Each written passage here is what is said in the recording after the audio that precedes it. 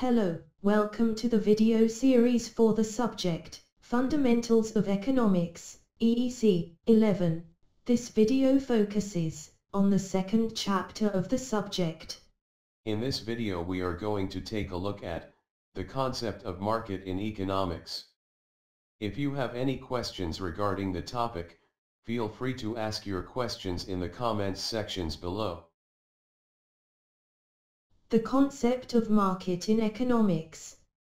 In ordinary language, by market we mean the place where goods and services are bought and sold. However, the meaning of market in economics is different. By market, an economist would mean a complex set of activities by which potential buyers are brought into contact with potential sellers in the process of purchase and sales of goods and services. When two or more individuals undertake exchange transactions, a market is established irrespective of time and place. The physical presence of buyers and sellers are not at all relevant in the economist's conception of market.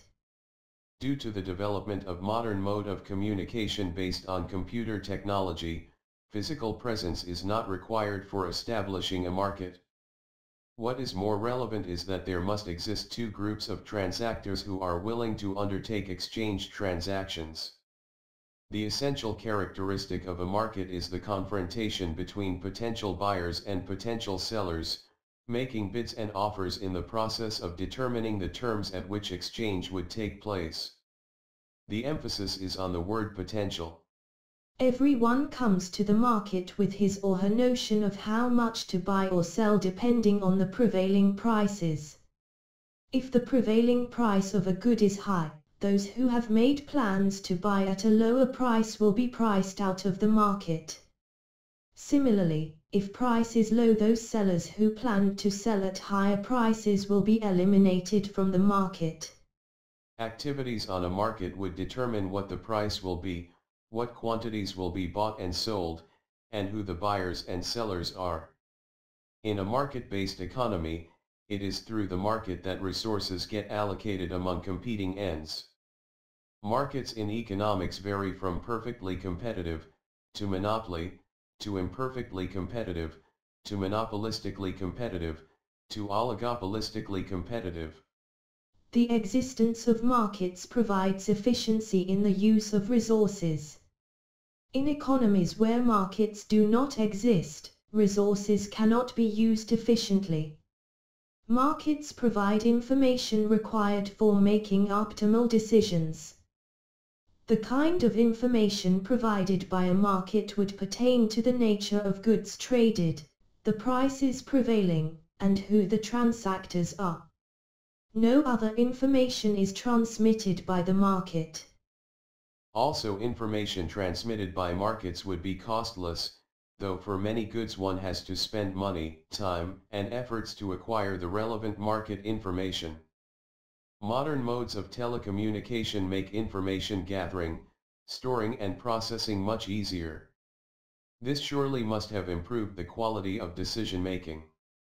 Markets can exist and function efficiently if and only if there exist ownership rights in commodities, property rights, which are well defined, transferable and are protected by the laws of the country. Ownership rights or property rights imply that the individual owning a commodity can take certain actions with respect to that commodity. Such rights include the right to allow access to the commodity on the part of any other individuals, and also include the right to charge others for the use of the commodity or service, as well as transferring the ownership of the commodity to someone else.